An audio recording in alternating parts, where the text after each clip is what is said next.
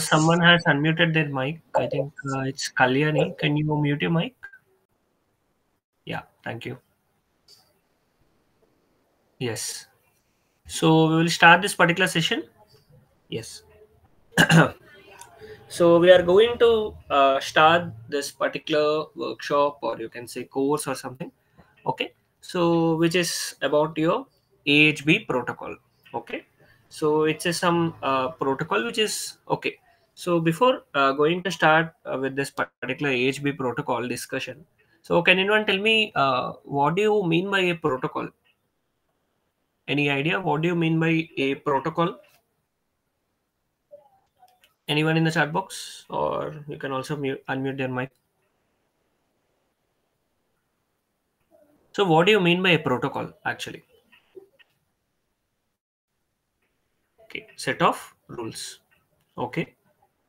Any others? Okay. Set of Yes. rules. Yes. So basically, protocol is nothing but it is a set of rules. Means if you follow that particular rule, so you can transmit the data or something for communication purpose between the two different modules or something. You can follow that particular rules and you can do that. Now, so why we need a set of rules? We can just transmit, or we can just receive the data, or we can communicate without any rules also, right?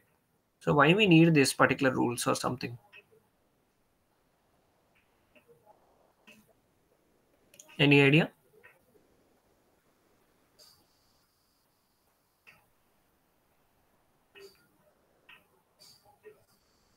Why we need them? See, simple example.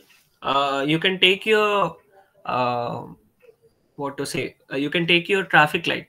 Okay, you can take your traffic circle. Okay, or you can take your city center, or where you have four sides. Okay, yeah, you can take your normal example, like you can take your normal city center where you have four junctions. Okay, and you have a traffic light there. Now, so if there is no traffic light or something for controlling your vehicle flow, okay, for controlling your vehicle flow, what do you think what might happen? There will be huge traffic jam, and there will be very congestion, right? So there will be no proper flow of traffic. Basically, if you say there is no proper flow of traffic, so it is being controlled by your set of rule. That is, if there is a red light, you should stop, and if there is a yellow light, you should wait, and if it is a green light, you should go. Okay, anyways, no one is going to follow that particular rules. That's why there are many things happening. But if you follow that particular rule, then there will be a clean and neat flow of traffic. Yes or no in the chat box, please? Do you agree with me? Is this clear why we need your set of rule? Yes. Yes. Okay. 1 minute. Someone is messaging in the group. 1 minute. Let me answer them.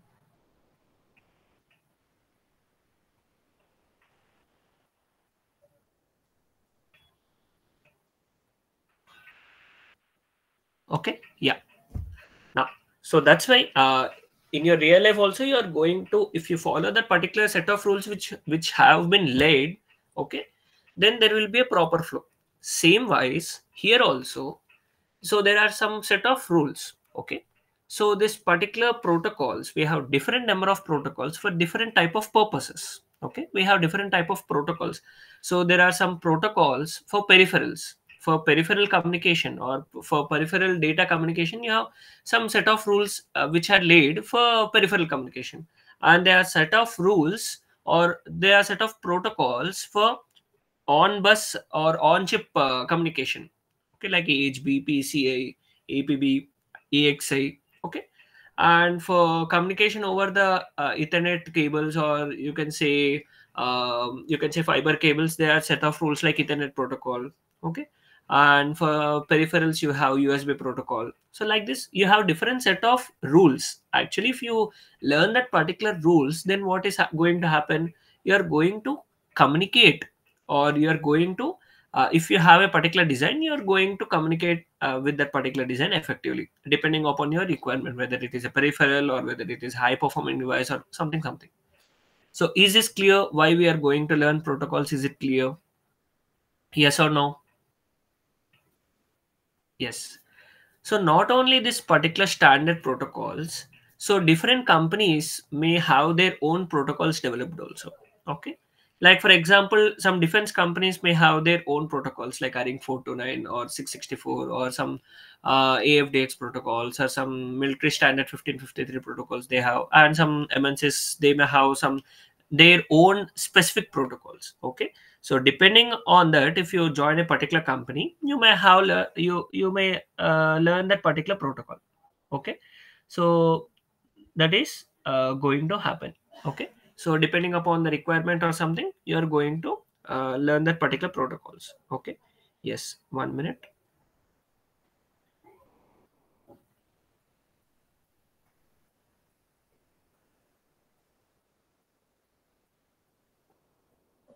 Why it is happening? Why some people are facing uh, issues while joining? 1 minute.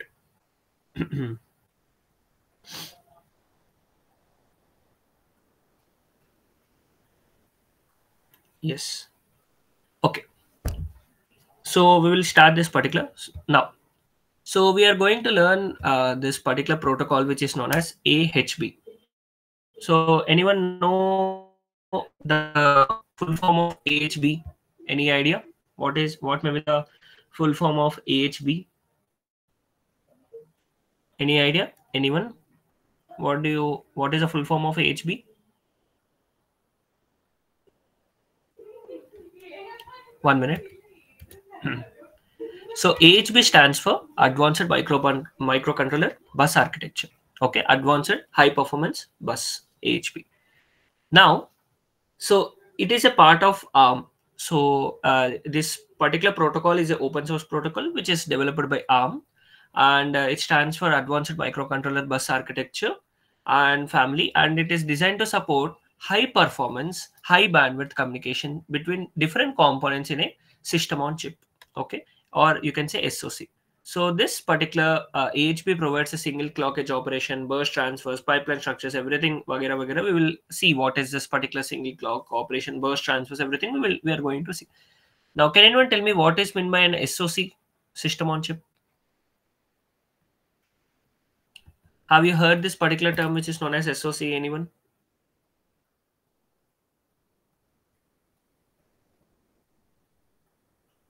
What do you mean by an SoC? Is it not clear for everyone? Others? Is my voice clear or not? Can anyone let me know? Okay. Yeah. Please once check your internet connection. Okay. So what do you mean by an SoC, system on chip? Have you heard this particular word which is known as SoC? Anyone? Any idea what do you mean by an system on chip? Very good. Yes. So on a particular system on chip, you will have different multiple components, a processor or a peripheral and a memory device. Everything you will have embedded on a single chip. Okay. So if you don't know about SoCs, please refer them. So they are basically very trending nowadays. System on chips are basically trending. So you can learn about that system on chips also. Okay. So let's say if we have a particular system on chip. So let's say if we have a particular chip. Okay. And let's say this is our processor, which wants to communicate with some memory device. Okay. So this particular processor, if it wants to communicate with this particular device, how it is going to communicate?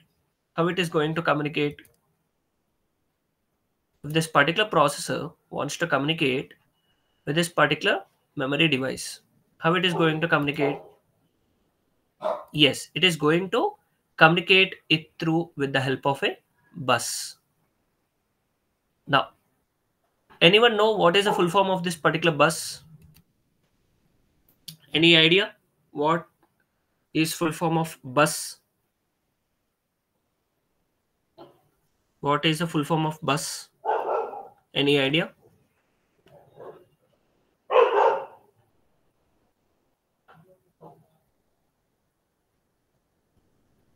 What do you mean by bus? No one? No one has idea?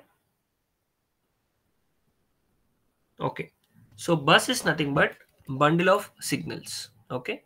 Bus is nothing but bundle of signals. So this processor and your memory is going to communicate with the help of this particular bus, which is nothing but bundle of signals. Okay. So using this particular bus, your processor and your memory is going to communicate with this particular bus. 1 minute. 1 minute.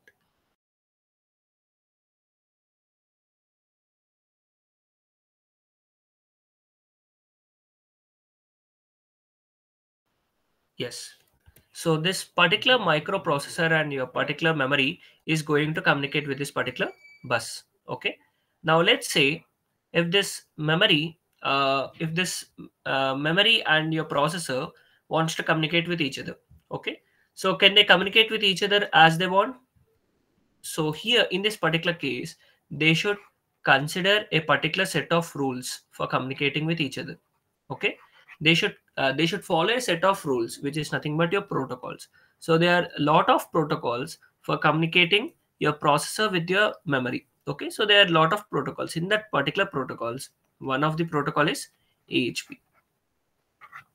Is this clear why we are going to learn this particular protocol? Not only your processor and your particular memory device, that can be any device. Okay, that can be any device on your chip which wants to communicate with each other, you can use this particular protocols. Is this clear? Yes or no? Please let me know in the chat box. Others, is it clear? I want response from everyone.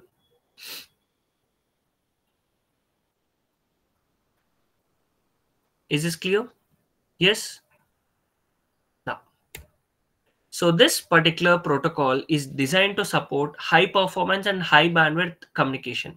So which the components which have very high bandwidth and very high amount of data transfers, and which have high amount of speed, processing speed, for communicating with between the two particular devices or among that particular devices, you can use this particular protocol. Now, not only one device, this particular processor wants to communicate.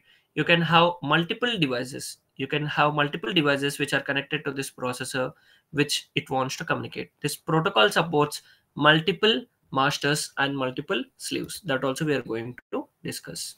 Is this clear? Yes. Shall we move forward?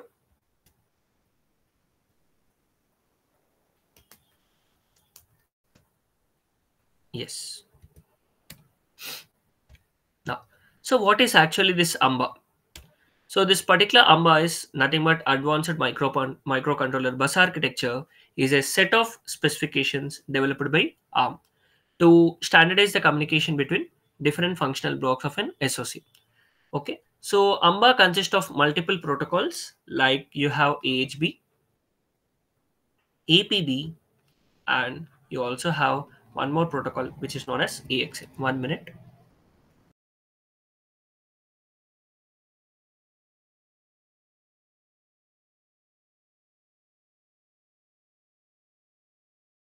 Yes. So this AMBA has three different protocols. One is AHB, APB, and AXA. So AHB stands for Advanced High Performance Bus, which is for high speed and high bandwidth communication of your different components. And APB stands for Advanced Peripheral Bus. This is for communicating with the low peripheral or low bandwidth peripherals. Okay. And this AXI is for high performance and low latency and high bandwidth applications. Okay. So these are the three protocols which are for your AMBA. Okay. Now, in this particular workshop, we are going to learn about this AHB. Okay. So there will be sessions, if possible, regarding APB and AXA also.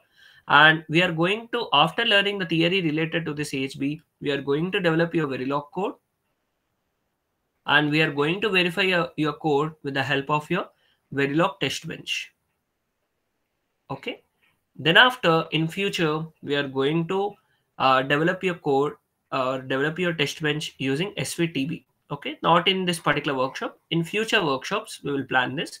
We will, if possible, we will try to develop your svtb for only ahb.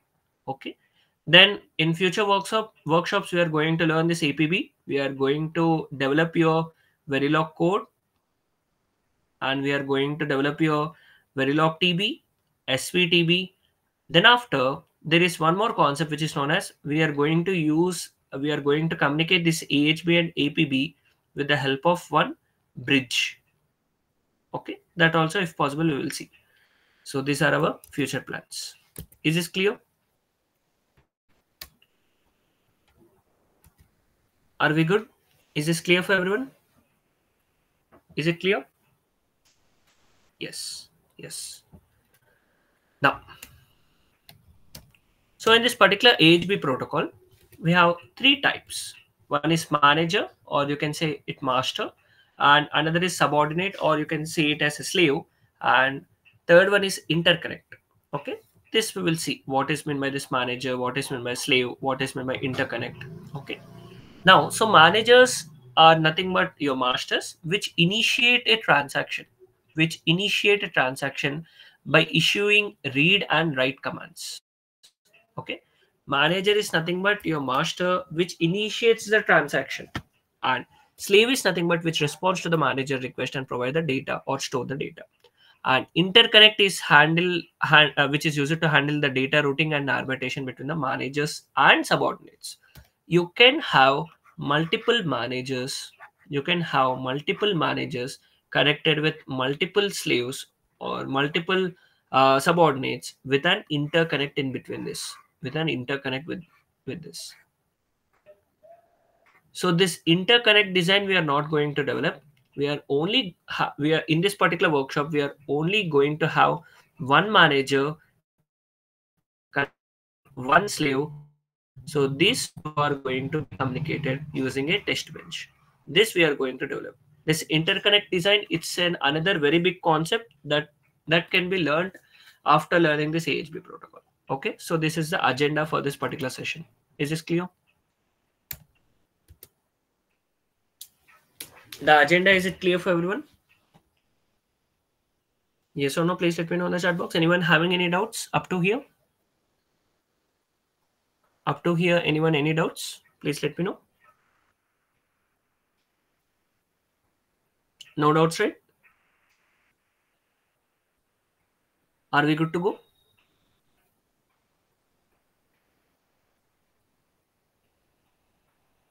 Yes. Yes. Now coming to the key features of your AHB, it is a single clock edge operation and a burst transfers. Everything we will discuss. What do you mean by burst? What is meant by single clock edge operation? Okay. Just simply remember the terms. We will discuss them. Okay. What is meant by this particular single edge operation and burst transfers? Everything we will discuss. So as we have already discussed, we have different system components like AHB master, and we have AHB subordinate, or you can say slave, and a decoder we have, and multiplexer. These are all required in this particular single master and multiple slaves. So this particular design we are going to do. Okay. You can also refer this in the official specification in the AHB protocol, in the AHB specification, which is already available in the online. Okay, so you can refer this. So this also we are going to design, and we are going to see what is meant by this decoder, how it is decoding the things, and what is how this multiplexer is working, and how this particular manager is communicating with this particular subordinates. Okay, so we are going to discuss. So this is the agenda for the upcoming sessions. Okay, so yes, so with this we are going to end this particular session. In this particular session, we are setting the agenda, what we are going to learn in this particular workshop, and what are your outcomes which you are going to get, and what do you expect in the upcoming sessions. Yes, so if you have any doubts or queries, you can stay and ask me, or else you can leave the session. Okay, thank you.